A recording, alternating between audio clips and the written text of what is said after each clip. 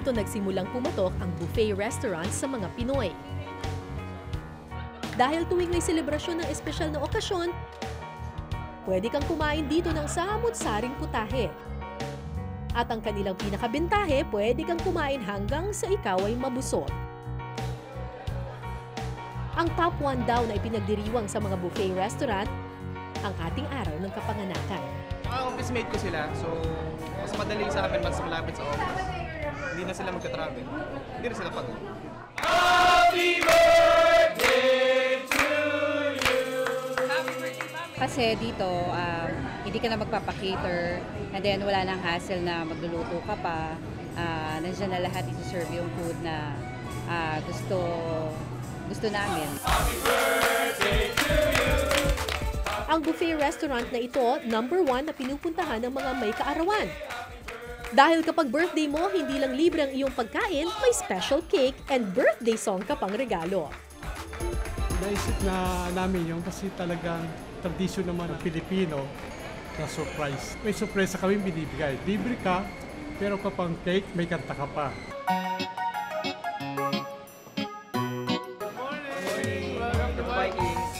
Pero kahit walang okasyon, ang buffet restaurant na ito pinupuntahan pa rin ng karamihan. Bakit kamo? Aba, dahil sa halagang 1,138 pesos, para ka na rin nag-tour around the world para tikman ang iba't ibang cuisine. Aabot sa 300 dishes mula sa iba't ibang bansa ang pwede mong pagpilian dito. Isa sa mga pinakamalaking buffet areas dito sa Pilipinas ang Vikings.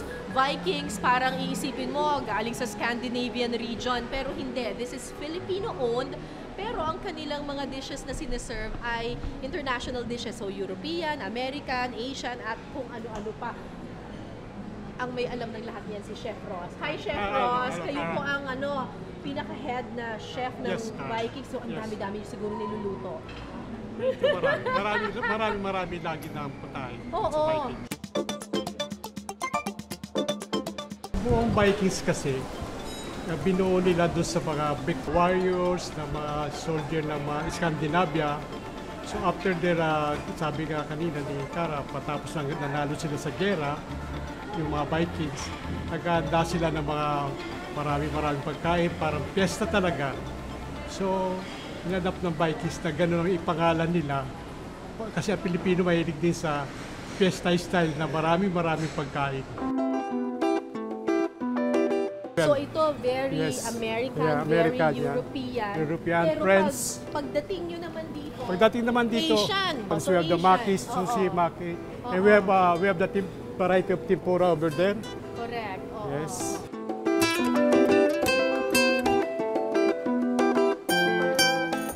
We have lechon, the binusog na lechon. Bakit po binusog na lechon? Because we stop it with adobo rice. We Hindi ko ba tikman to siya? Yeah, sure. Na-curious naman ako dito. Ito, hindi lang siya basta-bastang lechon. Yeah. Binusog na lechon. Yeah, binusog na lechon.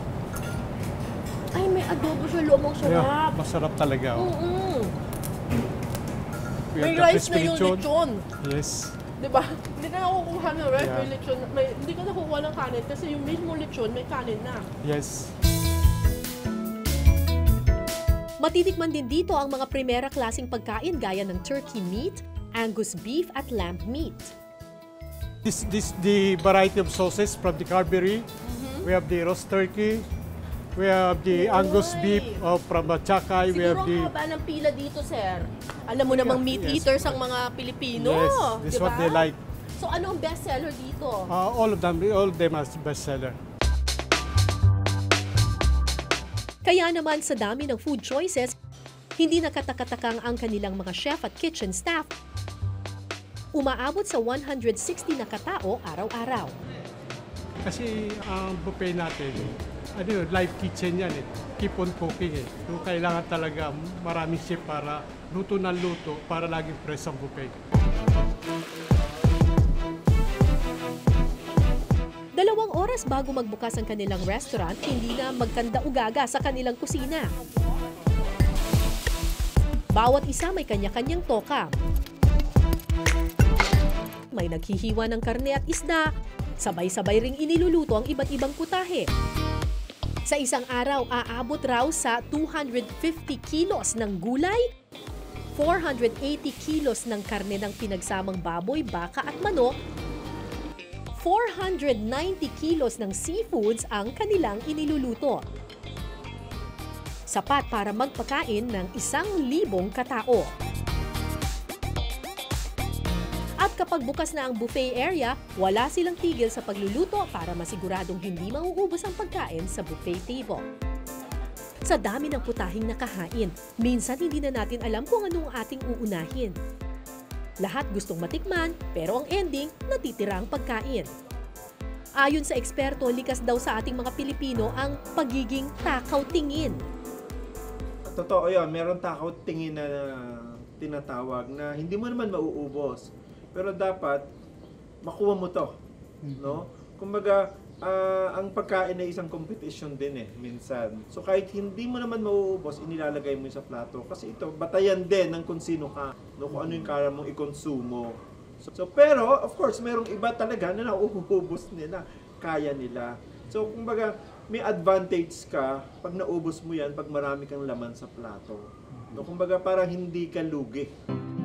Para hindi masayang ang pagkain, kung inyong mapapansin, lahat ng buffet restaurant may no leftover policy.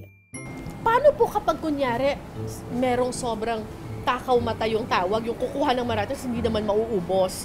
Natural na yun sa part ng Vikings talaga o Filipino fiesta, minsan hindi nila nauubos. Oo, ito nakasulat to. Meron naman Please siya, avoid food wastage. Get only what you can Yes. consume. In other words, magtakaw mata. Yeah. No leftovers, no takeouts. For every 100 grams of leftovers, we will charge you 100 pesos. Ganon. Okay. Pero ako, mga kapuso kayo, kung magbo-buffet kayo, ako ang advice ko sa inyo, yung plato ninyo, huwag mo masyadong punuin ng sobrang iba-ibang klase ng pagkain. Pwede naman bumalik. Heto naman ang ilang tips ni Chef Ivory para siguradong sulit sarap ang buffet dining experience natin. Una-una, ina-avoid ko yung mga carbohydrates, also known as kanin, mga pasta, mga pansit or tinapay, at yung mga bagay na namamaga sa tiyan. Pag namamaga, madali kang mabusog. Number 2, so ako, hindi lang sa, kumbaga, syempre, yung kapasidad ng ating tiyan yung iniisip natin. No? Ako, pag kumakain ako, pinipili ko yung mga mamahalin na items. Ang kinukuha kagad, cold cuts, tsaka cheese. Dediretso kagad ako sa ulam. So sa ulam naman, ang pinipili ko rin yung mga bagay na makarne or mamahalin.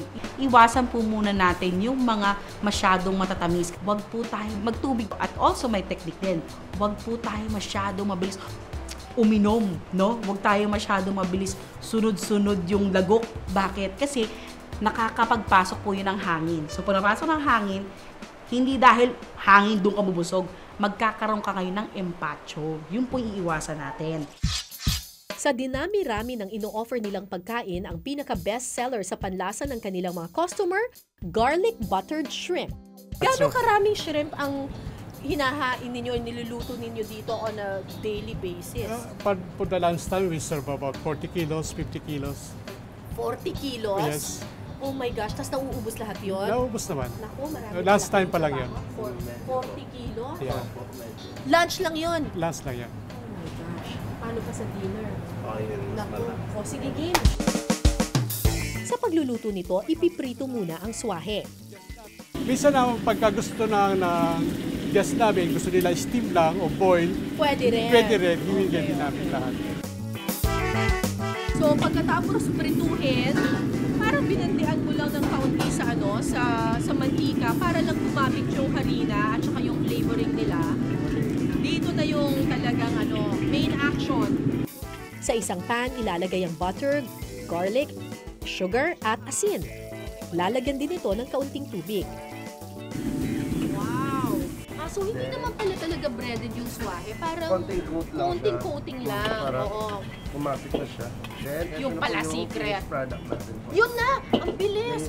Oh, ang bilis! Oh, gumawa na tayo ng 40 kilos. Diba? Wow, ang bilis! Ayoko na mag-chef dito sa Vikings.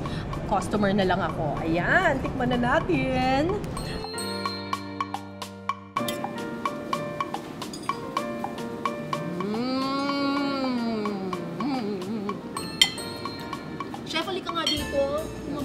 natin. Bakit ganon?